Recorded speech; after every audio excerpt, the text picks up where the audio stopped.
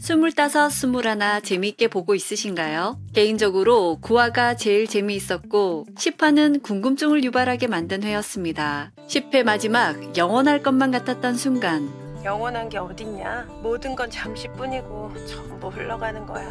이 대사는 뭔가의 화두를 던지는 말 같았습니다. 지금부터 리뷰 시작하겠습니다. 이 드라마는 1998년 IMF 시절 때 잃을 것이 없을 줄만 알았던 백이진과 나이도의 성장 이야기입니다. 백이진은 부잣집 아들로 IMF와는 연관이 없을 줄 알았지만 아버지 사업이 부도가 나버렸습니다. 나이도에겐 이룰 수 없다고 생각했던 꿈과 동경이 있었는데요. 그 누구도 뺏을 수 없다고 생각했던 꿈을 뺏겼습니다. 네 꿈을 뺏은 건 내가 아니야. 시대지. 시대가 뺏었다고 생각하는 꿈이 다음 달 국가대표 평가전에 나갈 선수가 우리 팀에서도 생긴다. 나이도 니다.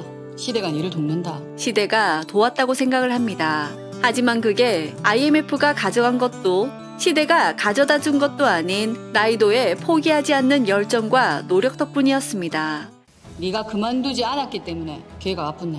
나이도의 수첩에 이룰 수 없다고 적은 꿈과 동경은 무너졌다가 다시 찾는다는 걸 암시하는 것 같은데요. 고유림에 대한 동경심이 큰 나이도. 하지만 실제로 같은 펜싱팀에서 훈련을 하면서 자신의 팬심과 동경과는 상관없이 고유림은 싫어하는 티를 팍팍 내는데요. 좋아하는 마음, 동경하는 마음 역시 꿈처럼 녹록치 않았습니다. 꿈은 시대가 뺏고 동경의 대상은 상황으로 인해 나이도에게 뺏어갔지만 결국 나이도는 자신의 의지로 되찾았습니다. PC통신으로 인해 인절미와 속 이야기를 나누며 친해지게 되었고 간절히 바라면 이루어지는 것처럼 시크릿의 힘은 나이도를 응원하면서 쌀쌀맞던 동경의 대상 고유림이 인절미가 되는 유리한 상황이 된 겁니다. 10화에서 영원한 것도 없다는 말처럼 이 또한 영원하지는 않을 것 같죠. 한쪽 벽면에는 동경하던 고유림으로 도배가 되어 있던 사진들은 어느새 메달로 채워져 있고 이제는 누군가가 나이도를 동경할 정도로 성장해버렸습니다.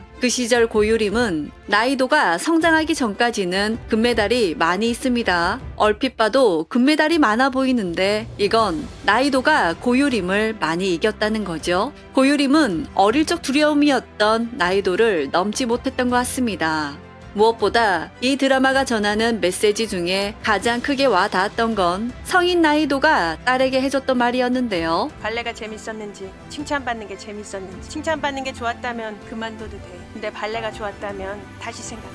이 말에서 저는 고유림의 의무와 부담, 책임으로는 절대 나이도의 순수하게 좋아하는 힘과 열정을 이기지 못한다는 걸 느낄 수 있었습니다. 힘을 뺀 나이도의 스포츠와 자신의 금메달이 곧 생계와 직결되는 힘이 들어간 고유림의 스포츠는 이미 초격차를 보여주는 것 같아 마음이 아팠습니다. 이렇게 잘 만든 드라마는 1회 때 많은 걸 담고 있지만 또한 많은 걸 숨기기도 하는데요. 1회에서 어른 나이도를 사람들이 알아봅니다. 희도는 민채에게 1등하는 거 안 중요해 라는 말에 김민채는 엄마가 그런 말 하니까 진짜 설득력 없다 라고 합니다. 사람들이 성인 나이도를 알아본 것과 유명선수 나이도의 딸 김민채의 대사를 보면 나이도가 계속해서 1등을 했었다는 걸 알 수 있습니다. 나이도가 고유림에게 밀려 2등을 많이 했었다면 김민채는 1등 강박에 대한 부담을 덜고 엄마 말이 위로가 되어 엄마 말이니까 공감이 간다 라고 말했겠죠. 그리고 1회 나온 장면 중 가장 중요한 부분이 있는데요. 이건 후반부에서 이야기할게요. 고유림은 다이빙대에 올라가서 눈물을 흘립니다. 그리고선 뛰어내려 버리는데요. 물에서 나온 고유림은 여전히 힘들어 보입니다. 이 모습을 나이도가 봤죠. 희도는 또 예전 생각이 났는데요. 고유림의 젖은 옷이 화장실 문 방바닥에 떨어져 있는 장면이 생각이 났던 겁니다. 고유림은 힘들 때마다 아찔한 높이의 다이빙대에 올라가 뛰어내렸다는 거죠. 드라마에서 보면 어린 고유림의 어깨엔 상상도 못할 만큼 무거운 짐을 지고 있다는 걸 볼 수 있습니다. 금메달도 못 따고 유림의 집엔 더 큰 빚이 떠안게 되었습니다. 나이도는 고유림의 아픈 모습을 보며 그 애는 어떤 지옥을 품고 사는 걸까? 고유림의 답변 이런 네 마음을 그 애도 알았으면 좋겠다. 그럼 그 애도 덜 외로울 텐데. 고유림은 자신의 마음을 알아주는 사람이 없어서 많이 외로웠을 것 같습니다. 하지만 라이더 37과 채팅을 하며 많은 위로를 받았을 것 같죠. 고유림은 금메달을 무조건 따야 되는 이유가 있었지만 결국은 올림픽 금메달을 목에 걸지 못할 것 같습니다. 내 인생의 금메달이 저거 하나뿐이면 어쩌지. 내 전성기가 시작이 아니라 여기가 끝이면 어쩌지.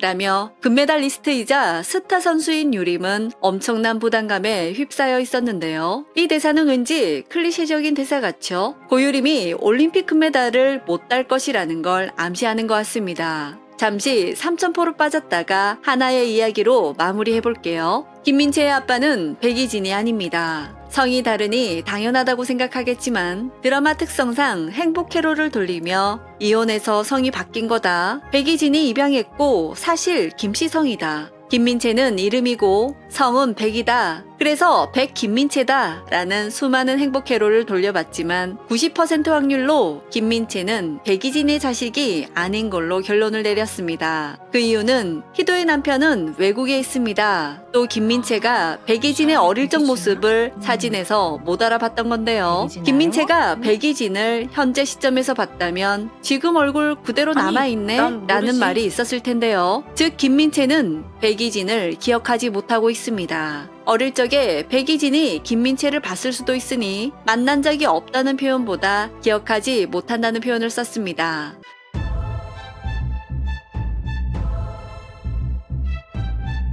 홈페이지에 나온 이 글을 보면 다음 회에 어떤 일로 서로 상처를 내게 되고 그 다음 회에는 오해가 풀리며 서로 사랑했다는 걸 알 수 있습니다. 이게 중요한 건 아니지만 지금 김민채의 나이는 15살이고 어른 희도의 나이는 41살입니다. 이 말은 희도가 26살에 김민채를 낳았다는 거죠. 그리고 바다에서 희도는 나의 이 순간이 영원할 것 같지. 라고 했고 백이진은 영원할 건가 보다 라고 했습니다.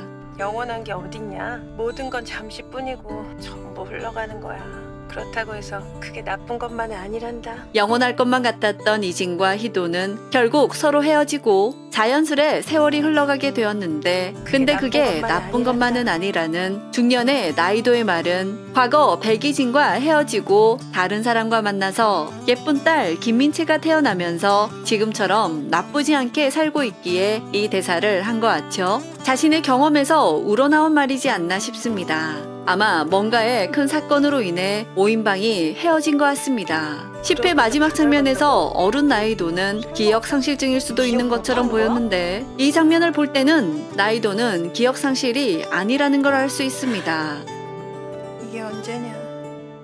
왠지 바닷가에 놀러간 기억을 못하는 건 이때 큰 사건이 있었을 것 같은데요. 그럼 백이진은 죽은 걸까요? 지난달에 이진이 만났어. 이 부분을 들었을 때 백이진이 이 세상에 없겠구나 라고 생각했습니다. 특히 검정색 옷을 입고 있어서 더 그런 생각이 들었는데요. 드라마 슬기로운 의사생활에서도 석형이가 동생을 만나고 왔다고 했지만 그건 동생의 무덤에 다녀왔다는 거였죠. 이와 같은 연출이라고 생각했습니다. 이 부분은 리뷰할 생각 없이 그냥 봤을 때 이야기고 지금 다시 돌려본 결과 백이진이 아닌 다른 인물이 이 세상에 없을 가능성이 높다고 생각되었습니다. 이 장면도 많은 걸 담고 있는 장면인데요. 여기 드라마 제목 2521이 있고 아뜰리에 밑에 가구 주문 제작이라는 글이 있습니다. 나이도는 펜싱계를 완전 은퇴하고 가구 제작하는 일을 하고 있는 거죠. 이 부분 역시 과거에 어떤 뭔가에 충격을 받은 후 펜싱을 그만둔 거라고 추측을 할 수 있습니다. 올림픽 금메달이면 대부분 펜싱계에서 감독이나 코치 등 스포츠 분야에서 일하고 있을 텐데 이건 전공과는 완전 다른 일이죠. 유림이랑 겸상하고 있는 거 보니 친할 땐가? 아니, 엄청 싫어하던 때였어.